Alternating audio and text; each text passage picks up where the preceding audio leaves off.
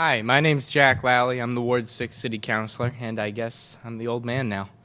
Um, Now, I want to start off with a story. So I ran for City Councilor the first time when I was 18 years old. And you have to go around, you have to get your papers signed and get all your signatures. And that's real easy to do when you're on your own street, because everyone's going to sign it no matter what. Ward 6, as Julio said, is a fantastic ward. It's great. It's these neighborhoods where you grow up. There's a whole bunch of other kids. You can be let outside, and the parents know that you're going to stick around. It's fantastic. So I knew the whole neighborhood, and so I go around and I get a bunch of signatures, and then I start getting out of the neighborhood. I start going to areas where I wasn't as familiar when I was 18, and I go to one house and I knock on the door, and I say, "Hi, my name's Jack Lally, and I'm running for city council." And if you can imagine, I looked even younger. And so this guy looks really confused, and he says, "How old are you?" And I said, "I'm 18." And he opens the door, and he gets out, and he gets right up in front of me, and he goes, "I believe that people under 25 shouldn't be allowed to speak." And then he goes back inside. And I said, "Okay." And I went on to the next house, and then the next one, and the next one, and I won, and then I got reelected. So for the last 3.5 years, whether he likes it or not, have been speaking on his behalf. It is...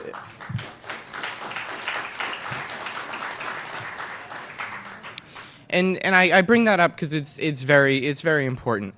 There's no limit. There should be no limit. You don't earn the right to get to express yourself at a certain age. You don't just reach 25 and you're allowed to contribute to humanity.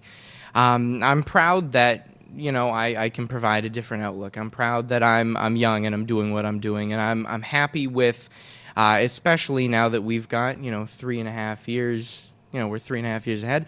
I'm proud of the progress we've made. We're paving roads more than the average ward. We're getting things done. We're doing work with the schools. We're doing work with the parks. We're increasing the presence of the police department. We're making sure things stay as good as they are in the ward, because we have a ward that there's every reason to be proud of. An active ward, an engaged ward. This is the very first time I haven't had a preliminary election. We usually even have more candidates than what we have, but people put themselves out there. When we were looking to appoint an interim councilor at large, 3 of the 9 candidates came from Ward 6. That's what you want. That's what you want in a ward. That's what you want in a city. You want people who are engaged, who are involved, who call you and ask questions. And I tell them all, I promise everyone the same thing. I promise 2 things. I'm going to work as hard as I can, do everything that I can, and I will call you back if you give me a call. It's very important to remain connected. It's very important to communicate. That's the job, and if you don't want that, don't run.